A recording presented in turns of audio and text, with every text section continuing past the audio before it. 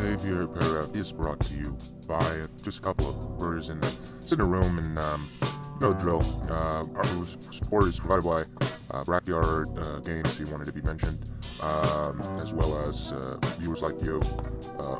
And so with that, let's please enjoy the show. Hello. Now, normally people begin this show or any radio show with an opening segment that may seem to be lackluster in some respects to some listeners. However, this is no ordinary show. This is Aviary Paragraph, and of course, we will begin this show with a moment of drama. But a moment of drama not just for drama's sake, but rather to illustrate a very important point.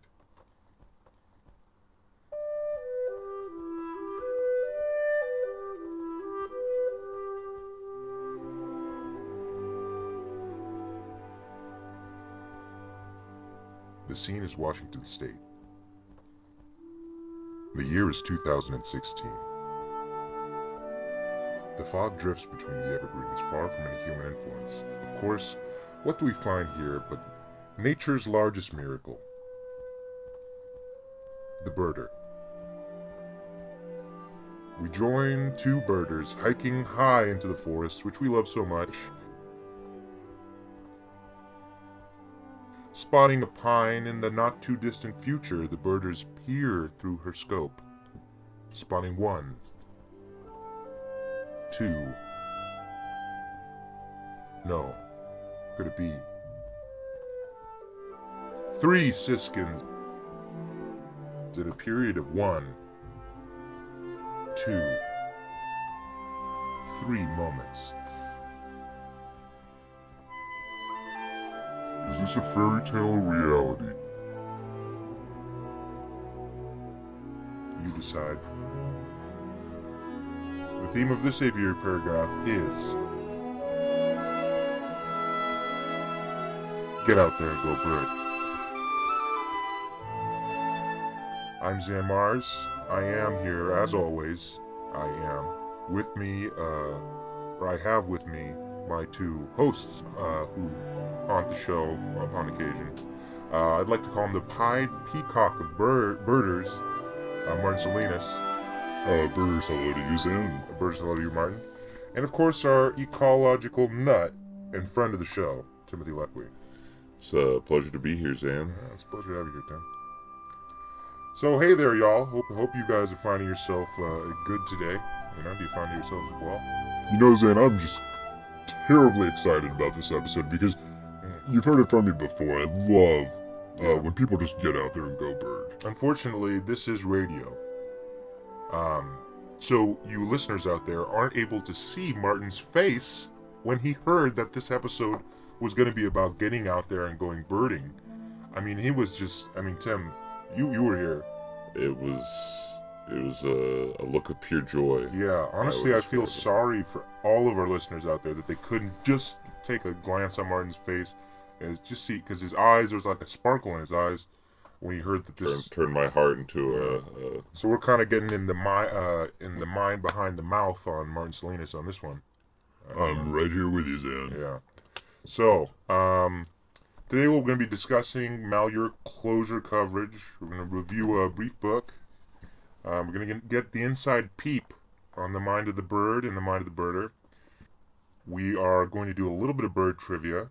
And of course, we're going to discuss getting out there and going birding. Zan, you always, as host of Aviary Paragraph, have such an exciting and riveting agenda for every episode. It is just hard for us to cram it all into an hour. How do you do it? Well, it's exceedingly hard. Let's just say I got a good relationship with our producer. We love Anna Glover. We do. We love Anna Glover over here. Yeah, she's great. And she has been editing our show pretty much non-stop. As soon as we finish, she's in the room editing and pulling this whole thing together. Really fantastic work ethic. You know? You could say she's the brains behind Aviary Paragraph. Yeah. But in a way, I'm not going to say bird brains. No bird brains there. Oh, wow. Did you just go there, Zan? Yeah, I did. So, today we're going to, like I said, I think we should start with talking about getting out there and going birding. Now, Tim, I'm not going to start with you because this is something that I think Martin is really going to know a lot about. Except, before we can talk to you, Martin, I'm just going to bring up one little short story here before we talk to you. So, recently I was looking online on the internet, and I happened across an article written by the Hindustan Times. Apparently, an article, this was updated in January 31st of 2013. A rare migratory bird was spotted after 113 years in Himachal. That bird was known for being silent for most of its life, except at the moment of its death. It's called the Hooper swan. Now, you might be familiar with this, you might not, but I would like to segue into this discussion on getting out there and going birding by saying we're going to do something new here, something fresh, Martin's editorial column. And that column is known as the Hooper's Hollers. So that was just a clever way I decided to introduce your segment. I'm not sure if you were following that, but... You know, Zan, I am just pleased as peaches to be able to be the first person to deliver my editorial column. Yeah. This is Hooper's Holler. Yeah, and that's a silent W on Hooper's. I did get that, Zan. Yeah. Just as in the Whooping Swan. Is that correct? That is correct, yeah. Well, Zan, being that this episode of Aviary Paragraph this week is on getting out there and going birding, Yeah. I thought I would share this with you, Tim, and our listeners. Right, our listeners out there. You've heard me say it before, but today I'd like to let you, the Aviary Paragraph listener out there, know a little bit more about just what I mean when I say, get out there and go bird. Birding is about escaping the humdrum of everyday life, connecting with something bigger and more beautiful than the daily grind. Okay. All right, I didn't see that before. Birding is about seeing things with fresh eyes, both new and old. One is silver, the other gold. Birding is about the friend you made chasing down a king eider that neither of you could find, but only the two of you know what happened out on that boardwalk that foggy morning. Kind of reminds me of me and Jason. So the next time you get out there and go bird, remember this. It's a big world out there, full of exciting things waiting to happen just around the next corner, but you might never see them if you don't bring a spotting scope. And as always, this is Martin Salinas encouraging you to get out there and go bird. Wow, that was a great editorial there, Martin. I mean, I think that gave me sort of, yeah, I'd say after I heard that, I'd say you almost have the gift of gab, as some people like to point out about others. Because when I heard that, the words that you were saying, the words that you were saying, they sounded nice, and then also they just had a lot of meaning behind them as well. So. Well, Zen, certainly as a fan of 10th century poetry, I've always found that it is both important that the words sound nice, but that they also have something else. Definitely. Yeah, I see that. So, getting out there and going birding, Tim, do you have any sort of things that you'd like to say about that, or? Well, I'd like to thank Martin for that Whooper's Holler that we just heard right now. It was fantastic, and bravo. Now, Yeah. Tim, I'm not entirely sure what segment of the show you were referring to there. The one that you just did. Oh, No, it's the Hoopers. Hoopers? Yeah. It's a silent W. It's a silent. Yeah. Tim, this is the first time I've done this segment. Yeah. Well, I gotta tell you guys, And It's not a great start, I guess. I don't call it Tim's bookie corner. Yeah, that's true. He doesn't do that. Last time, actually, you guys kept on trying to call it Tim's comic book corner. Well, even though, that's not the name of it. Well, but it was... You had brought in kind of an unusual book. It was a little different. It was made out of a brown paper bag. Yeah. I guess. Usually I reserve that material for some brown paper bags. Or misnetting small birds. I guess some people are just afraid of new things, and it's it's scary. I put myself I understand. in that. We put ourselves out here on Aviary Paragraph. We don't always agree, but there's one thing we love. That's birds. I'd say so. That's something we can all get behind. So pretty much, I'd just like to add also, if you guys can get on the internet, check out the Hindustan Times article. It's a great article on a rare migratory bird spotting event over in India. Definitely great that whooper swan came down to the Pong Dam Lake. And I gotta tell you, D.S. Dadwal, he said that the bird is a rare migrant to India because it normally migrates over to Central Asia and Europe. That was spotted in 2013. So, essentially, why do you think people need to get out there and go bird? Do you think they're getting out there too often, or not enough? Not nearly enough, in my opinion. But that's just maybe some birders would say too many are out there. They want a little bit more privacy. Some people might see this answer as controversial. Yeah, but those, in my opinion, those people are greedy. Yeah. Really, it's hard for me to say that anyone is getting out there and birding too much. Okay, definitely. Yeah, so you're kind of taking the angle of people should go out there and go bird. Zan, it's just hard for me to say that anyone is getting out there and going birding too much. Well, I mean, I'm just saying that some of this advice that you guys are touting about getting out there and go birding, for some of those birders, it could be detrimental to their family life. It could be detrimental to their friendships, their work, other things. If it was my family, right.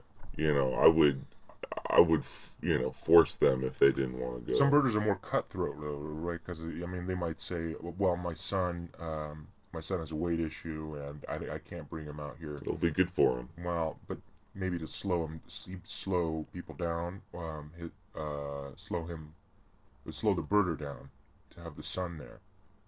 Well, you just gotta really push the son to just, suck it up and walk faster.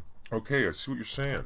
So, our next big, and I'm saying big because this was an important event.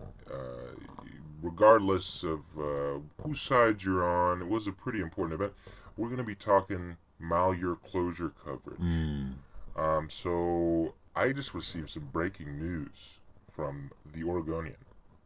They said that firearms, explosives, and a trench of actually, and for our adult listeners, if you please put your hands over a child's ears, there's actually a human feces in a trench found at Malheur National Wildlife Refuge. You can now take your hands off the child's ears. Federal government saying. So, I mean, is it over? Is it, what's going on? In many ways, Zan, this is 42 days, I believe, of occupation. Mm-hmm. We're really just on day one of recovery. Right.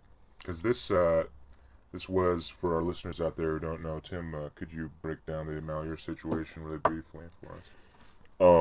So a bunch of rednecks, basically, from out of state, decided that the federal government had no rights to any of the land that they own and operate in the West, which is public land, and they decided that they would use the Malheur National Park as kind of a guinea pig location to take over with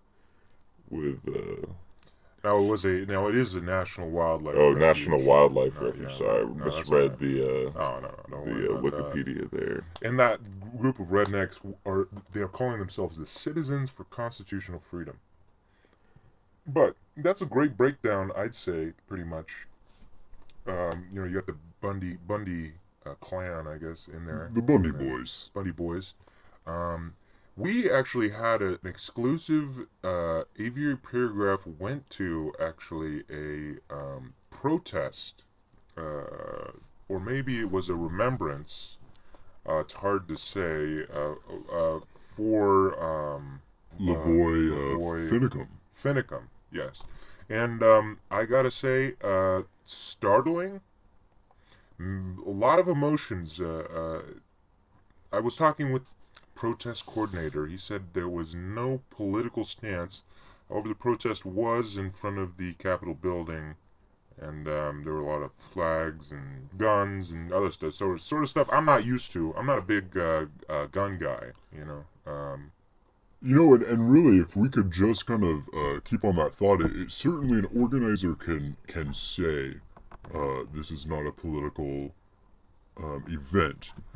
But the reality is, when you have active participating members holding signs that say things like Black Lives Matter are terrorists, on the reverse of that sign saying Ranchers' Lives Matter, I think not only is it political, but it's actually trying to bludgeon its way into the political sphere.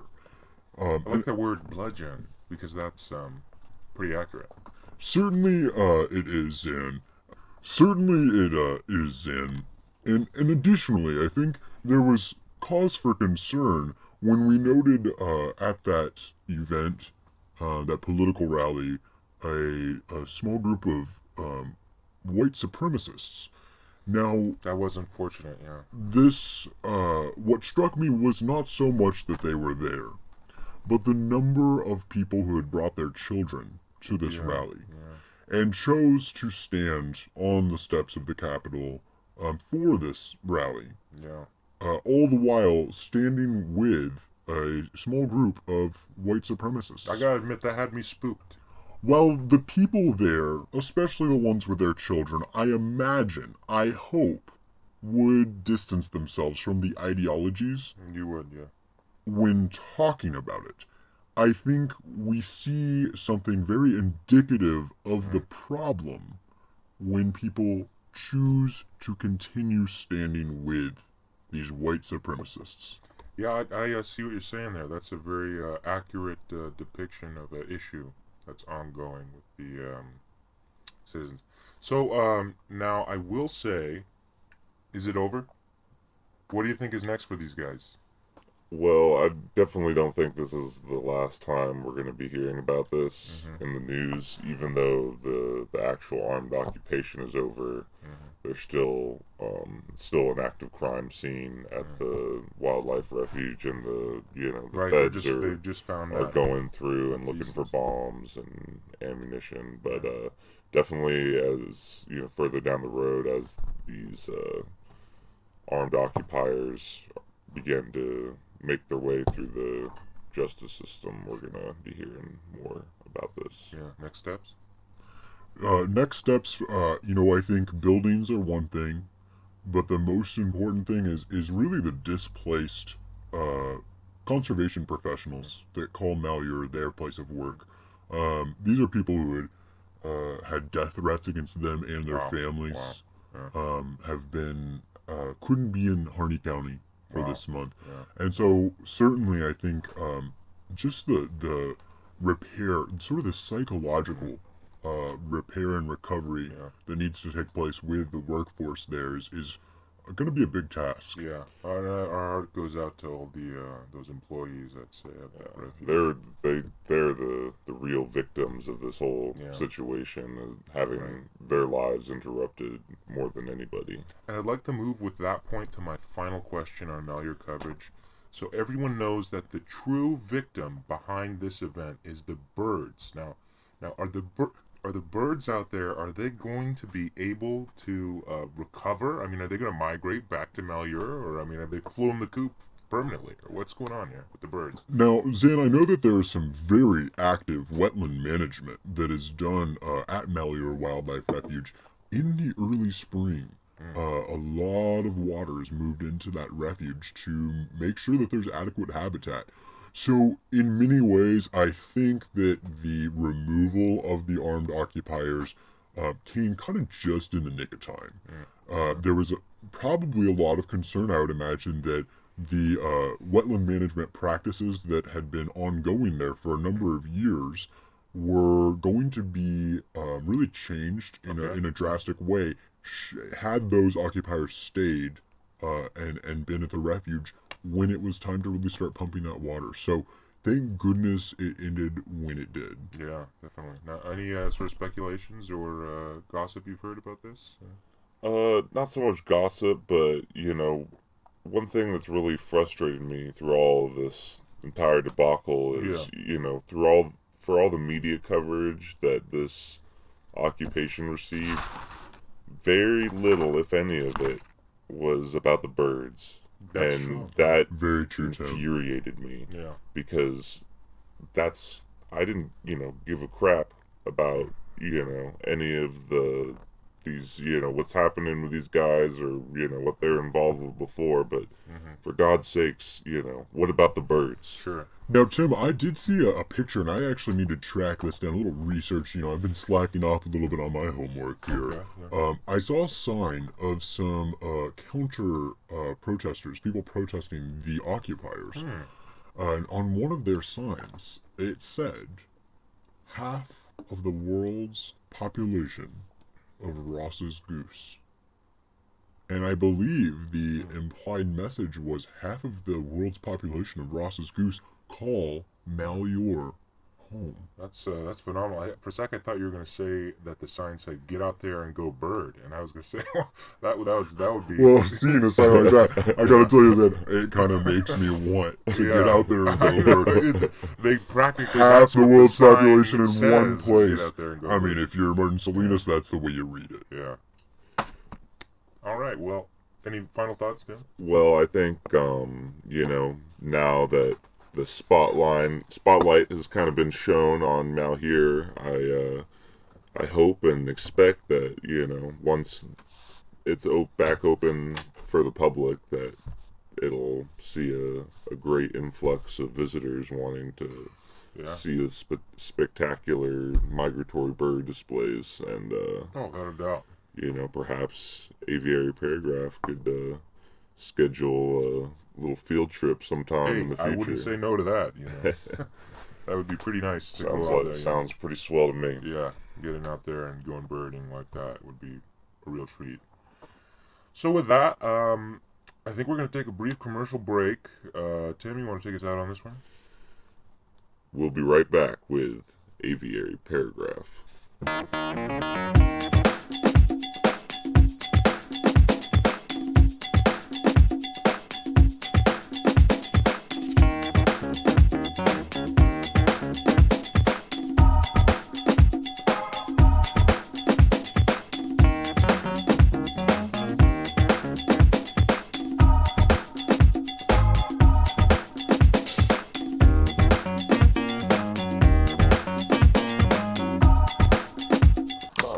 And we're back, and you know, we've been talking a little bit about serious things, getting out there and going birding and Malheur, all that stuff. So we decided to get a little lighter here with Tim's Bird Book Corner. Now, in Tim's Bird Book Corner, we have, of course, Tim Leckwheat. This is a different sort of episode. I'm going to have him tell you a little bit more about that. But this week in Tim's Bird Book Corner, the focus is not so much going to be on a specific book per se, but more of a story within the book. Sure. Really a fable. Yeah. More than a story. I decided to go with a story that included a few birds, and this story has several birds. So the name of the story is. Now this is an interesting book, I gotta say. This is a It little is very, old-timey. it is very interesting. The illustration in this book, is that what attracted you this originally? Yeah, I saw, you know, Milo on the Winter. cover, there's a He's few really good. birds. Yeah. There's a crow and what looks like a rooster. Right. And that really kind of was the initial Yeah. trigger to make me pick up the book in the Gotcha. first place. Now, this is not a Dover book. This is not a Penguin Press. Yeah. Now, I'm looking here, and I don't actually recognize. This is a lesser-known publisher Yeah. company. Beautiful, beautiful book. Yeah. Yeah, you can hear the pages of this, you know, large book being turned. You can really, you know, smell the book, and you know, it really makes me wish that, you know, this I was like on that ebook. old book you know. smell, but sometimes you can occasionally get an old Yeah, book from the library, and it just smells awful. It You know, really does. All I have to say is if only this was on ebook. Yeah. So the name of the story is the tortoise and the ducks. It's part of the Aesop for children with pictures by Milo So this is Winter. for the young birders out there. This is hopefully stories like this might inspire a child to become a birder Maybe in their future. get out there and go bird. Yeah. Develop some relationships with those birds, getting out there and going birding. Start early. Yeah. This story really it's about a tortoise. But I really got to add, this is a really wild book. I mean, I'm just looking at these illustrations, and they are just... So the illustration here shows two ducks flying, holding some sort of depicts two flying ducks over a cloud backdrop, holding a stick between the two Now, I of their gotta stop beaks. you there, Tim, because looking at these ducks, I think the birder in me just has to know, what kind of duck do you think these are? Now, my first thought went to mallard, but I'm noticing the scapular feathers don't seem to have that iridescence in them. Other kind of distinctive field markings, we've got a pretty orange beak, black eye with a very light eye stripe, a white ring around the base of the neck, and what seems to be on primary number 1, almost a bluish tint, as opposed to the remaining primaries, which are mostly black and brown. Rare bird alert. Any guesses? You know, I was originally going with the mallard as well, but you know, now that you mention it, you know, it could be a couple different things.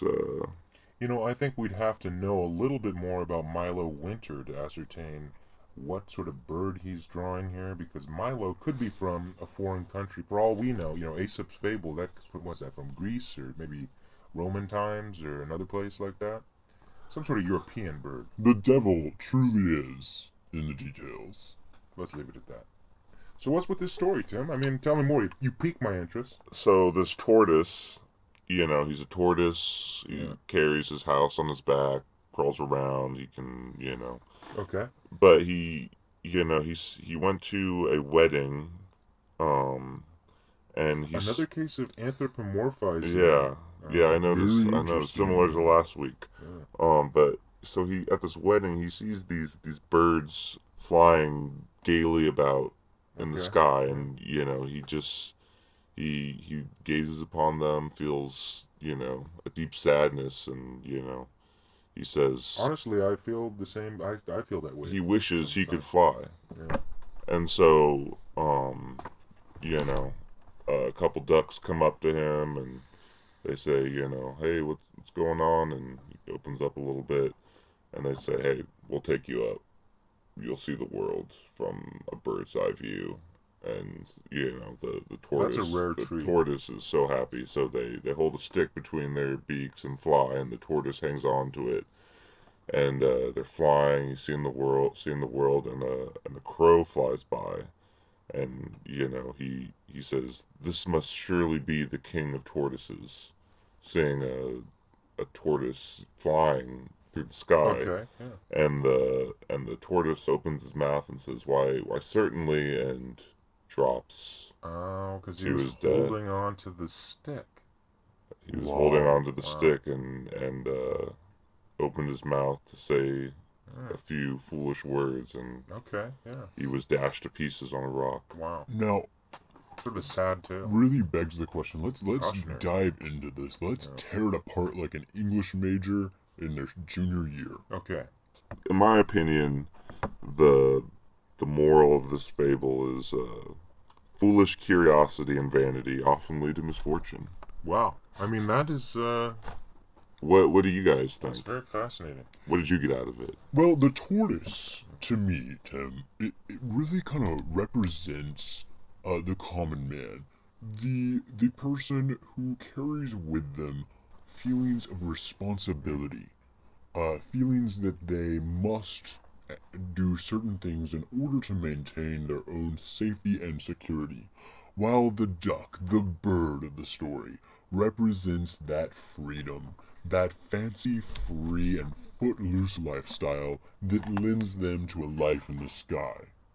What's so interesting about this story is that here we have the two kinds of lifestyles meeting in a moment of sharing and kindness. Now that third element, the crow, I'm just not too sure. Zan, what do you think? You know, I thought that the crow, he seemed pretty nice. All the characters seemed pretty nice in this story. I think the story was incorrect in that actually the only mistake that the turtle made was when he opened his mouth. Although the physical act of opening his mouth is ultimately what ended him, that opening of his mouth was triggered by a need to, a vain need to talk to this crow and say, why, yes, I am the king of tortoises. Yeah. Praise be unto me. In my eyes, Tim, I'm going to differ a little bit with your interpretation. I kind of think of the crow as a deceiver with malintent. Okay. Yeah. And in this case, the tortoise Interesting, is... because the crow is in a lot of cultures have stories about crows as the deceiver. I just thought I'd add that in there. Oh, thank you for that, Zan. Definitely. Now, our tortoise is not so much vain. In that I don't believe our tortoise thought of itself as the king, but when when that was put onto the tortoise, he simply sought to recognize it.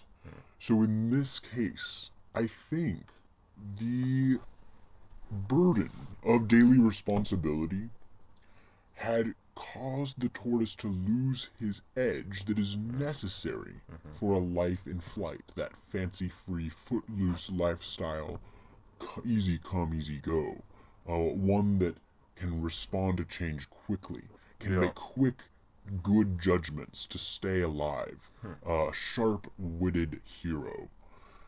Our tortoise was not that.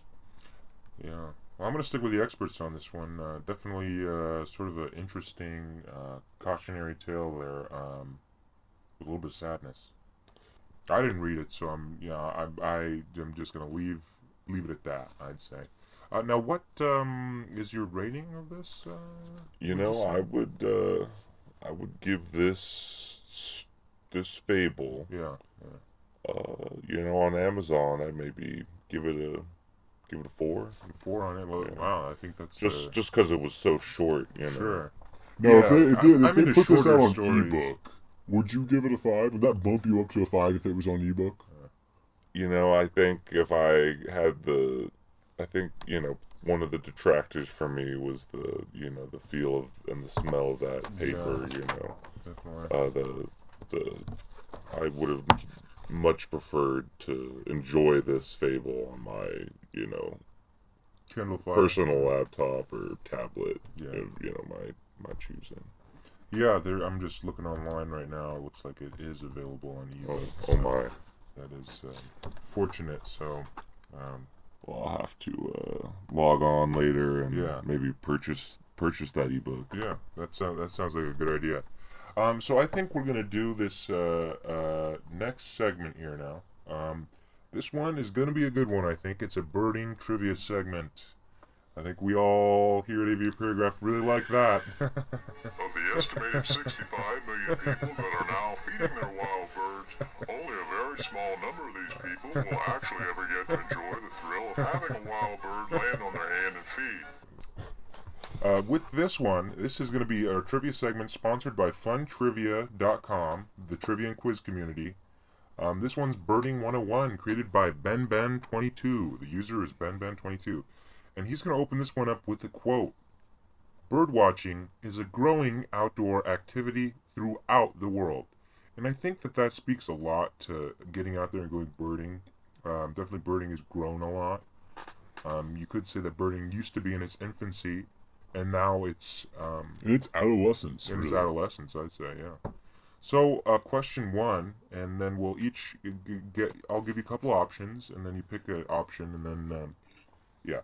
What is the book that most birders carry with them on outings? Is it an outdoor survival manual, a dictionary, a field guide, or a bird handbook?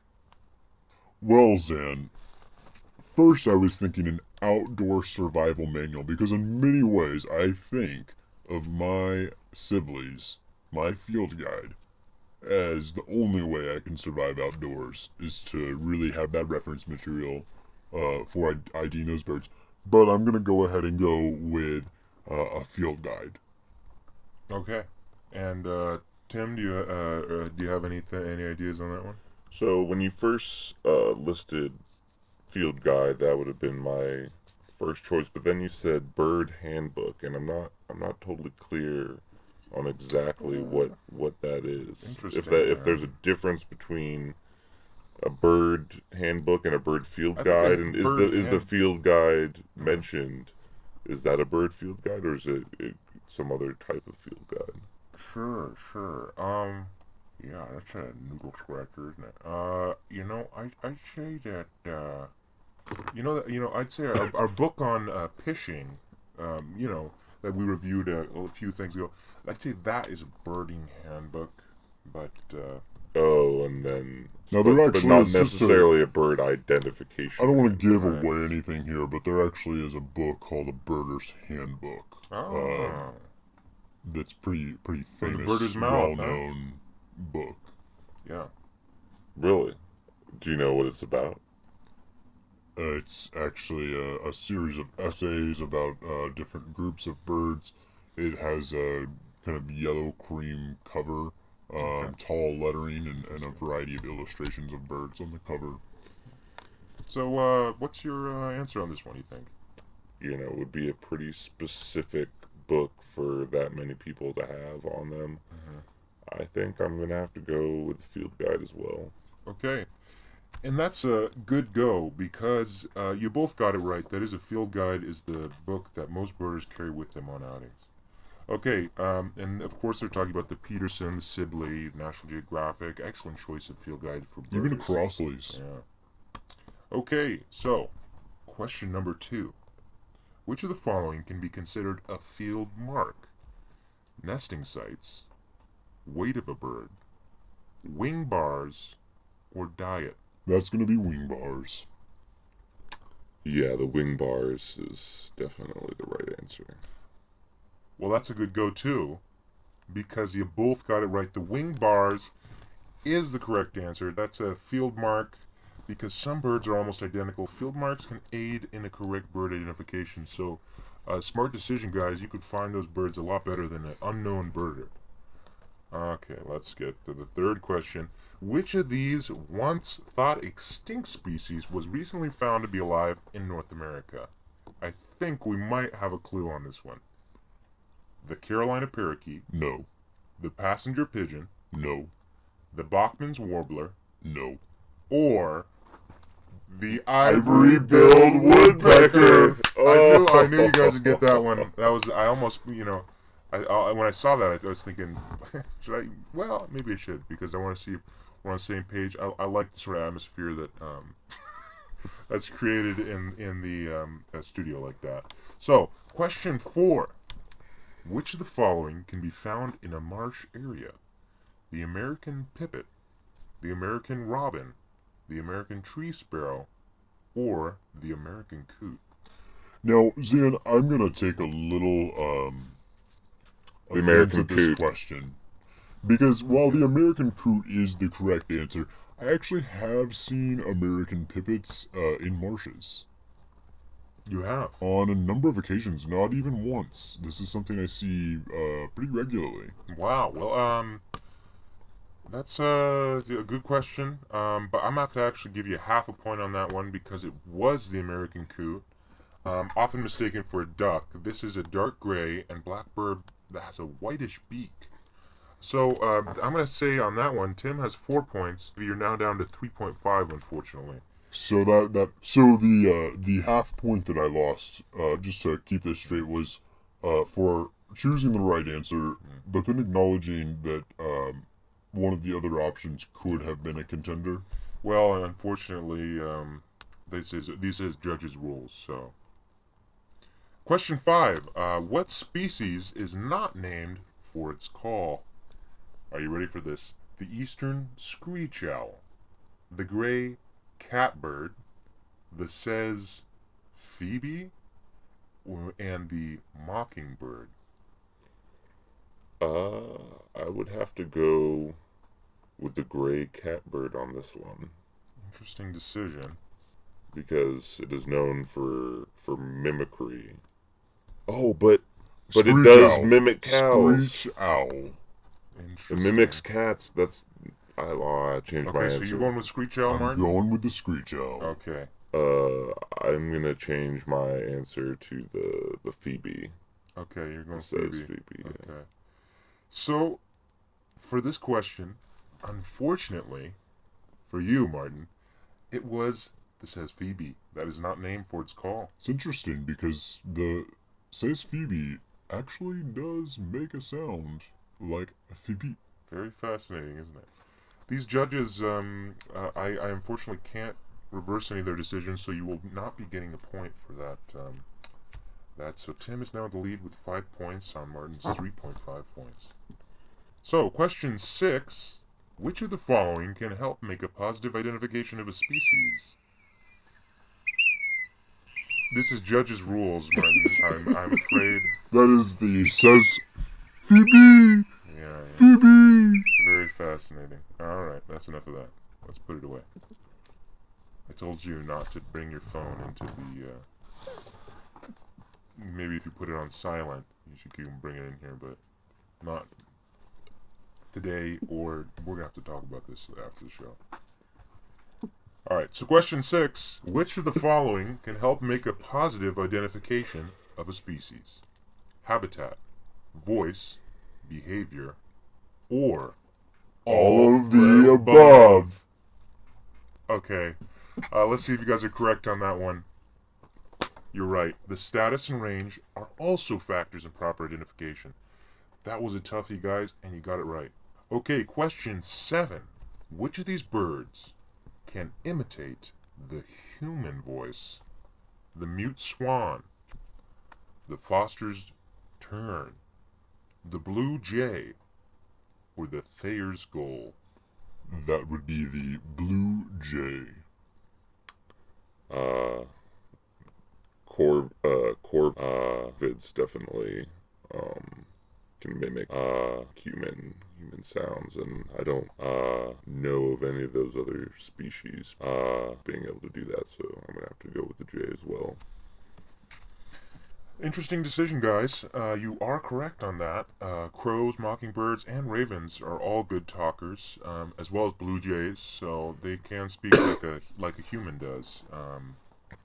Yes. So, with that, I'm going to go on to question 8.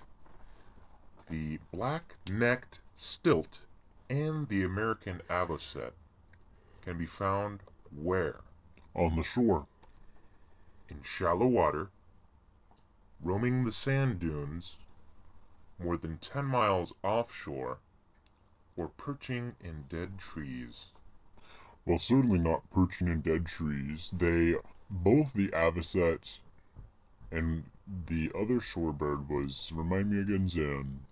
The black-necked stilt. The black-necked stilt. So both of those are shorebirds. Each of them actually has particularly long legs for walking through shallow water at the shore. So I will go with shallow water. Tim? I'm going to go with that as well. Okay. Well, good go, guys. Because that was correct. Both those birds can be found in shallow water. And Ben22, he adds after that point, he says, both of these birds have long legs and small bodies, which is an interesting fact as well. Okay, so question number 9. Owls can only be seen at night. True or false? False. False. That's a pretty easy one, guys. It was false. Many night birds can actually be spotted at any time of the day. I'd also like to point out that not all owls are nocturnal. So, for instance, the northern pygmy owl is a fully diurnal owl. Wow. And, yeah, I know the short-eared owl as well, maybe not fully diurnal, but is often spotted Dawn and dusk. dawn and dusk. Okay, interesting. Those are very, very fascinating things to say, guys. And I will tell you, your scores are not that close this round. Tim, you got 8 points. Martin, you have 6.5 points. But you're in luck, because this last question is a 3-pointer. That's enough to boost you above Tim's score of 8 points. Sorry to do this to you, Tim. But this question has one more rule. After I'm done listing each option, the person to say the option first makes that option no longer accessible to the next player. So this is kind of a crapshoot, guys. There are 4 options here. I'm gonna chirp them after I say the question, and whoever gets it first locks that answer in. So can we blurt it out right after You must blurt it out after all 4 options are stated. but not After before. all 4 options. But not before. Not before. Got it. Not before will be immediate disqualification. Okay, so this is question 10. This is so-called for all the marbles, guys. The Ding Darling Wildlife Refuge is located where? Greenland, Cape May, Sanibel Island, Florida, or Catalina Island. Florida. So, since we got that one right, we're going to have to go on to a second question. This is going to have the same lock-in rule as last time. Are you ready for this? You got to answer after 4. So, which bird has eyes facing forward instead of on the side of their heads, like most birds? Ready? Eagle, owl, falcons, or hummingbirds? Oh! Well, that was a very fascinating... so it looks like Tim locked in owl. Dave, do you have a choice then? You know, Zan, I'm kind of getting a little thrown off by the creator of these questions. There's kind of a lot of incorrectness. Eagles also have their eyes facing much more forward than passerines. So you're going with eagles on this question? Well, owls also have just eyes facing the forward. question requires just a one-word answer. I'm gonna abstain. You're gonna abstain. You can't abstain. You're taking part in the quiz. If you abstain, then you're automatically gonna pick the first question.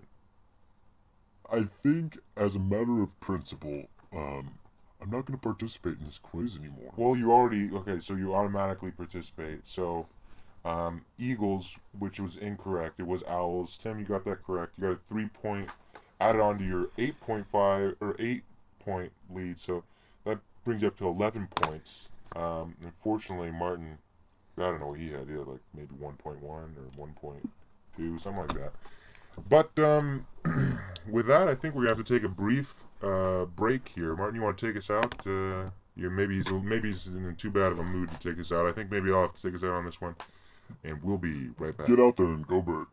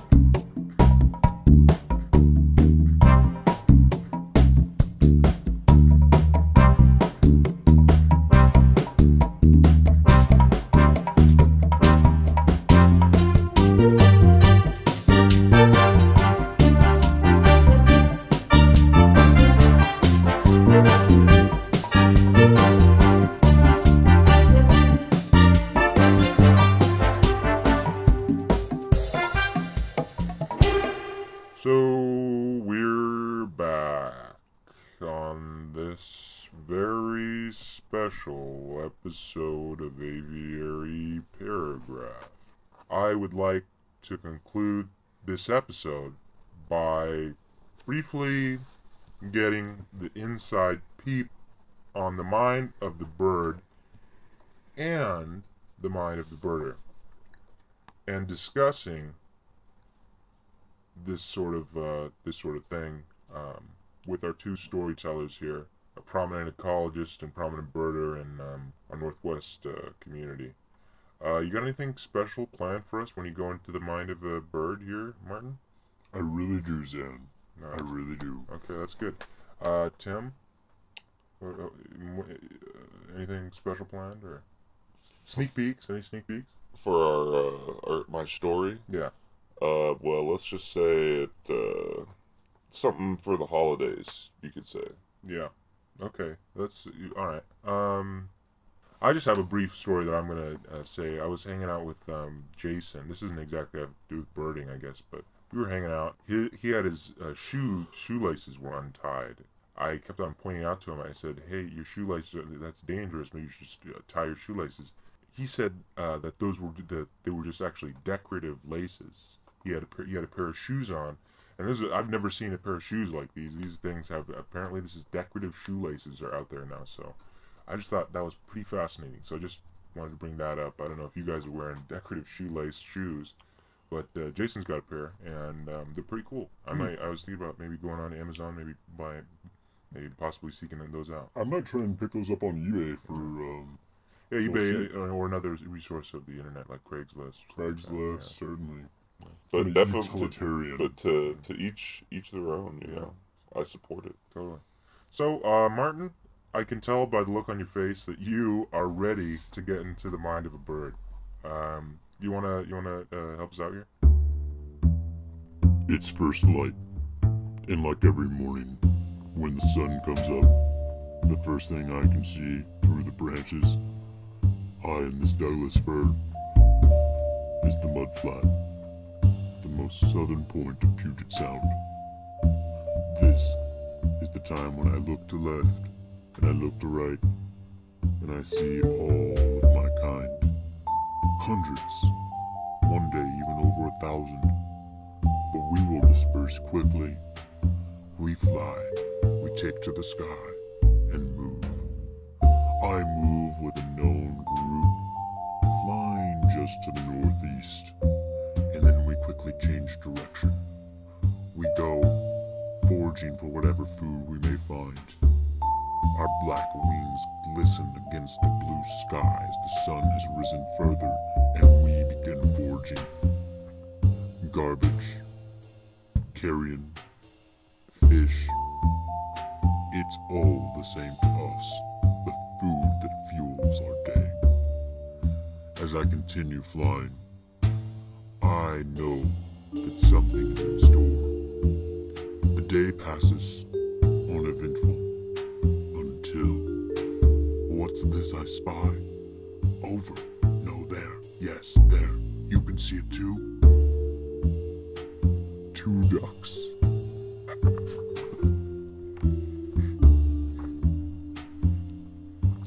Two ducks.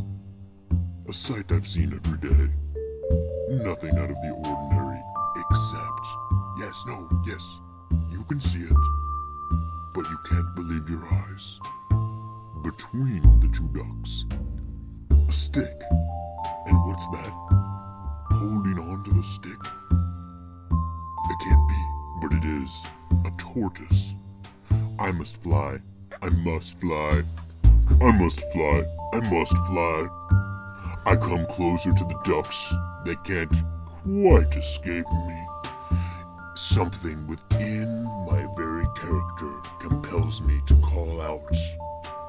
And I say to the tortoise, with a slight smile, half cocked on my beak, "You, sir, must be the king of the tortoises, to be here in the sky." And tortoise falls into my trap, opens his beak from around the stick, and says yes as he falls, plummeting, flightless, down forever. And that's my story, Jen. Wow, that was suspiciously. I feel like I may have heard that one before. Yeah, that was suspicious. Very, very familiar story. It has kind of a tone. But told in a spectacularly visual way. Well, I thought too that the crow must have been pretty happy that the tortoise fell, because then it go out and eat the tortoise. That is a good meal if you're a crow. Yeah. So, yeah, very fascinating. Tim, I figure you might want to take us in the mind of a birder at this point, if you have any birding stories about that. Or... Yeah, so I'm going to take us back 2 months, or a month and a half ago, 2 months ago. Excuse me. This is middle of December. I'm driving around, racking my brain, thinking what to get my parents. Okay. Yeah. I want to get them something thoughtful, something, Maybe some birding gear. yeah, something to enrich their lives. Yeah. And I was thinking, they have this beautiful backyard, big hazelnut trees. They have no bird feeder back there. Huh. So they are not one of the 65 million people currently feeding birds? They're not. They had an old bird feeder that hadn't been filled in my lifetime, and I grew up there. Interesting. So what I did is I went down to Wild Birds Unlimited and picked up a wooden and glass bird feeder and about a 10-pound bag of bird seed, and I drove it up to Redmond, Washington, and gifted it to them for Christmas. Which, at first I was, hoping for a little bit more. When they opened it up, they seemed a little underwhelmed, which I was a little bit disappointed in. But they seemed like they were looking forward to giving it a try. That's great. Yeah, so I helped my dad set it up out in the hazelnut trees. Had it hanging nice. Make sure squirrels don't get it. Yeah, well high off the ground. Well, I mean, the squirrels love those. Yeah, they love those hazelnut trees. So, but he said, when I helped them set it up there, and I was up there for a couple of days, and we didn't get any hits in the birds, and I was, a little disappointed, a little worried, honestly, that it was going to be, a dud. But about 2 weeks ago, my dad calls me up and he says, "Hey, where did you buy that bird seed, that big bag of bird seed you got?" And I said, "Well, the birding supply store in my area." And he's like, "Oh, I guess I'll have to look for a place up here. I need to get another bag of that." And I said, "What? You threw the bag already?" And he said, "Yeah, in a month. It took him a couple, week or two, but he had seen birds using. Yeah, once they found it, he said it was pretty much constant." I'm gonna do you constant one better. Bird activity throughout the day. There's a video series that I think your dad might enjoy. It's called A Bird in the Hand. Now, Martin actually showed me this, which I can see him kind of grinning, but also kind of hesitant. Grimacing. Yeah, grimacing is more likely to think. But I would suggest this for your dad. You can actually learn how to get some of these wild birds to feed in your hand. Now, I'm going to go ahead and say that instead of your dad watching those videos, those unethical, questionable, dubious videos, I think we here at Aviary Paragraph should sponsor your dad's bird feeder. Wow. I'm going to go out there and say that I think we should... Want to pick up some seed for Pops? We're going to pick up some seed for Pops. I think... we're going to do a section called Seed for Pops. Yeah. We call Pops, and he tells us what birds are at the feeder. That's a great idea. Yeah, I think next time I go up there, I'm gonna bring up a copy of my Sibley's field guide. I have the Sibley's app, which far superior to paper text. Kind of like the ebook version. Exactly. That's why it's superior. Of course. But so I'm gonna bring that up for him to look through. Bring up another big bag of birdseed, and you know, my goal is to turn my parents into a couple birders. Full-fledged birders. Yeah. That would be pretty dang neat. Step them into bird watching and then spread the love around. Pull them into birding. Without a doubt. Well, I gotta say, this has been a fun and kind of a little bit of a exciting show. My heart's pumping. Yeah. So. Yeah, I got my adrenaline is rushing right now. When I look back at this show, I'm thinking almost that maybe at some points you guys got too emotional. But I think that on the whole, I think we did pretty well this show. I mean, they can reach out to us, those who are listening, on our Twitter. Angel Fire, of course. Facebook. Angel Fire website. Facebook. Email us, aviaryparagraph@gmail.com. YouTube us. We'd love to hear. Leave a comment, subscribe, like, share. Please like. Yeah, like everything. All right. Please. So with that, sort of got to pump the promos, I guess. I'm just gonna say adios. And I think on this episode, I think we're all gonna have to end the show with the same saying, which is get out there and go bird. This is Martin Salinas, and Actually, this is Tim Luckley, and get out there and go bird. Martin Salinas. Get out there and go bird. Jet black hair, jet black eyes. She's jetting back home tonight. Jet black surprise. Jet black heels, fishnet hose. Under the moon she blooms like a jet black rose. Satin skin, tender to the touch. Velvet kisses that I miss so much. Feels so right, her walking by my side. Lifts my spirit up with every single stride. Lord heaven knows, jet black rose, just like the tide, she ebbs and flows. Oh heaven knows, jet black rose, like the evening breeze she comes and goes. Oh heaven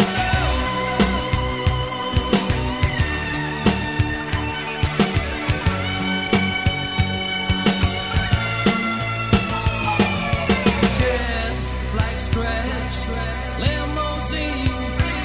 She's got it in her head to make a nasty scene. Jealous eyes watch her pass. Wonder what goes on behind the glass.